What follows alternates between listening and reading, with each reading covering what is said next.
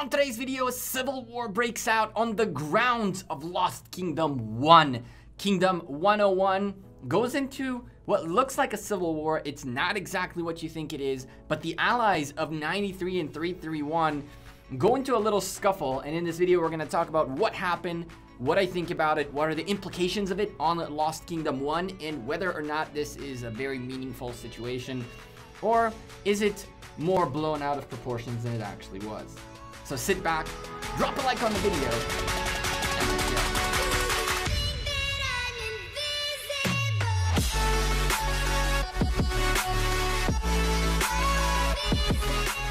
Hey there YouTube, welcome back to Gekko Gaming. As madness broke in Lost Kingdom 1, one of the B team's allies of 93 and 331 broke into what seemed like a civil war. Everybody was like, oh, civil war, Lost Kingdom 1 is doomed. 331 and 93 are gonna lose. But turns out, things are not exactly as they seem. Before we start though, I'm a sponsored content creator of RS Kingdoms. If you enjoy the content, drop a like on the video, subscribe to the channel, hit that bell, get a notification when we upload a new video. Stream tomorrow, Wednesday, 4 p.m. UTC, like always, maybe 4:15. I tend to be late because of work. Yeah, we do Rise of Kingdoms videos every single day. I appreciate all of you who have been sticking around, even though I've been a little bit late with the content. Work's been killing me, but thank you for chilling with us. Before the fighting, let's show you the contendants of this madness. We have ADOC, an 8.2 billion power alliance, going up against WF. Well, FW, sorry, I flipped it to them. A 3.7 billion power alliance. And now you're telling yourself, well, what on earth a 3.7 billion power alliance is doing fighting an 8.2 billion power alliance? And you're not wrong. This went on for a little bit. I recorded some footage, but there was something else going on in the background. And as soon as I heard what happened here, I just stopped recording because it made no sense, right? So here is the story. The folks of ADOC had a guy, or well, that kingdom had a guy who is 100 million power. And this happened, guess when? Yep, during Mightiest Governor. And guess what caused this? Yep, someone broke Mightiest Governor rules. Again, our favorite reason to go civil warring out. But this was kind of weird because one guy breaking the rules doesn't mean a civil war has to break, right? Well, it turns out that when his alliance essentially backed him up, and this 3.7 billion power alliance going up against an 8.2 billion power alliance is essentially an alliance trying to stop the big alliance from punishing the 100 million power player who broke the rules and did it during the time of Lost Kingdom happening and did it without even caring. And honestly, it's a really weird one, right? Because a person breaking Mightiest Governor rules is nothing new, and we've seen it happen time and time again, and we've seen alliances fight each other because of one or two people who did this. But it's really crazy to me when you're in a KVK, and you're in such an important KVK, the one everyone has their eye on, Lost Kingdom 1, 93 and 331, and the two B teams, one of them being 101, are going up against a stacked deck of 341 and 177, and there are two B teams, which we're going to cover this KVK, by the way, to a very big extent on this channel. We'll be streaming some of their fights. We'll be making videos. We got reports. We are on the field in this KVK with 341. We have a farm account out there ready to record, so you don't want to miss that content by subscribing to the channel so you know when that happens. But an alliance that defends someone else who broke kingdom rules is complicated. I'm sure that there is previous history which caused this melting pot to finally melt, right? But even though that's happening, you're in a KVK where like people are relying on you. You are in the center of attention, and you choose to do that now. It's a little bit selfish, and it also tells me a little bit about the health of that kingdom. So I want to tell you a story that'll explain to you what I mean by that. A kingdom that you all know, a kingdom that I follow very closely, and I'm not going to comment on who they are, had a very, very big alliance that leads them, and then had a few other alliances that were sub-alliances, and the second biggest alliance was about half of the size of the big alliance, right? A bit more than that. And it had some very, very strong, capable players.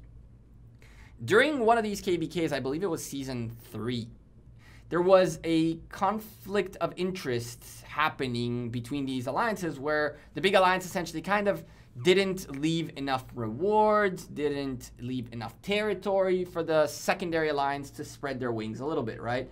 And so they felt a little disrespected. I was hit up and told, listen, there's a 50-50 chance we Civil War this out, right? Get ready to record. And I was like, cool. But then it didn't happen. And the reason it didn't happen was that the secondary alliance realized that it doesn't matter how much they're getting screwed right now or how bad they think things are. The moment they start duking it out on the field in Lost Kingdom, everybody loses. Because at the end of the day, they're disrespecting their alliance mates, they're disrespecting their kingdom mates, they're disrespecting everything. And so they tabled the confrontation for after KVK. And because of that maturity that that secondary alliance had, they actually ended up getting a little more rewards than they were supposed to initially. They gained a little bit more territory in the Lost Kingdom than they were supposed to initially. And while they weren't too like 100% satisfied, they realized that the fact that they didn't go out and just Civil War at mid KVK earned them the respect of the big alliance, saying, okay, well, we see the error in our way. We see that you guys were mature enough and strong enough and respected our kingdom enough to not do this. And so we're going to, first of all, here's some more in this KVK. And from here on out, we're going to work it out so that we work together better. And that's what happened. A kingdom that respects itself doesn't go into a civil war during KVK unless something really drastic happens. And usually when they go on civil war during KVK, something drastic happens. It's either they lost the KVK and alliances start blaming each other and burn each other to death, or it was like a previous confrontation that just boiled up and got destroyed after they lost their KVK or something like that.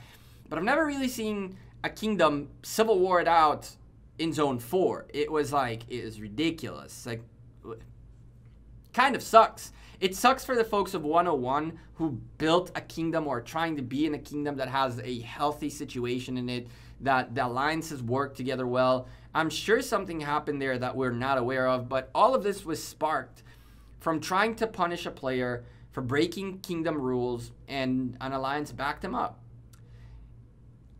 That is another small point I wanted to go over, which is at the end of the day, if you are an alliance in a kingdom, you should probably realize that one of two things are going on. Either you are part of the conversation and accept and have part in creating the kingdom's rules, or there's a much bigger alliance that sets the rules and tones, and if you want to play, you play by their rules. You don't want to play, then why wait until a KVK, such a massive KVK, everybody knows about this Civil War. Why are you waiting for this moment to duke it out, right? It sucks for everybody. It sucks for the alliance that lost over $1 billion power doing this. It sucks for the folks that migrated out because of this situation. It sucks for everybody in 101 in that scenario. Does it affect Lost Kingdom 1 though? The answer is no. The only way this affects Lost Kingdom 1 is if the two B teams that are with 331 and 177 have such a big impact on the A teams fighting and these guys don't. Essentially, as messed up as it sounds, and there's an 8.2 billion power alliance in a B team, just so you understand that these B teams are no joke.